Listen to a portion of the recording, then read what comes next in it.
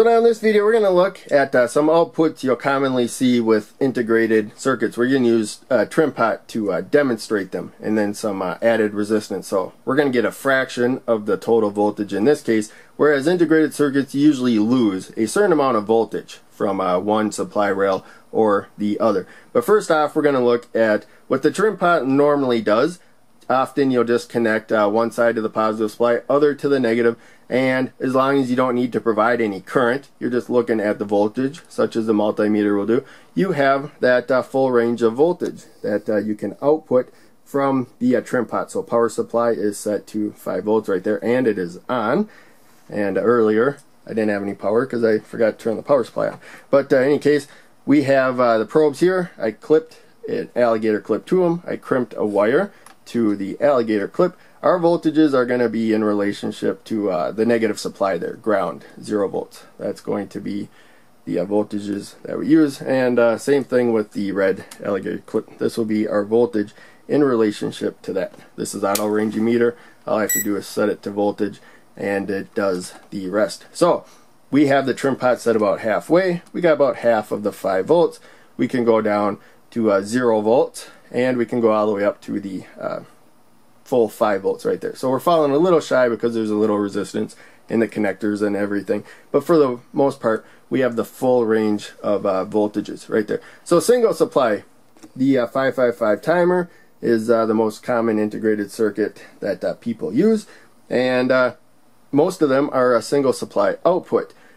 The NE555, the SE555, they don't go all the way to the positive supply when it comes to the output, but it does go all the way to ground, 0 volts right there. So we're going to simulate that with the Trimpot. So again, the 555, probably if you're using 5 volts, will go up to about 3.5.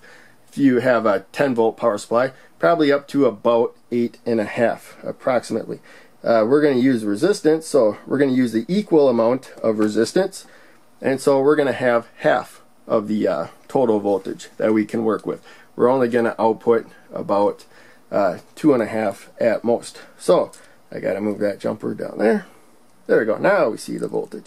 So we can go to 0 volts, but right now we can only output about 2.5 volts right there. And so that's what single supply does. So usually not as dramatic as the resistance that we're using here, where we lose half the supply voltage. Usually you lose less voltage, but you do lose some of the positive voltage. That's something to be aware of. I had a circuit where I needed to get all the way to the full positive supply, and I couldn't do that, so I had to make modifications. That was in the last video. So I'm going to move the Trimpot down to our dual supply situation. So a lot of op amps, if you read older material, the 741 op amp is really common. It does not provide the full power positive supply or the full negative supply right there. It falls short. That's because when it comes to dual supply circuits, 0 volts is a middle voltage. There's a positive voltage in relationship to that and a negative voltage in relationship to that. So I'm not going to demonstrate that in this video. I've done rail splitter videos and stuff where you can make a positive and negative voltage. We're just going to look at this as a single supply, but it's still a dual supply output because it can't go all the way to the negative voltage. So we will zoom back here, and you can see I got a resistor to the positive there, and then this one to the negative. They're both 10 kilo ohm resistors, so we got thirds to work with here. So we're at the halfway point right now, and we do have half the voltage. If we go down as far as we can negative, there you can see we have 1/3 of the total voltage. That's as low as we can go. We can't go below that, and we can go up to 2/3 right there, and that's as far as we can go. That's our output range. We can't get any closer to either rail right there. So again, that's usually when the halfway point there is 0, and that's more negative, that's more positive. So the reason why you may have that is because you need more power. That's usually a easier way to get more power out of the transistors that are within an integrated circuit, and so you may end up with that if you need a lot of power.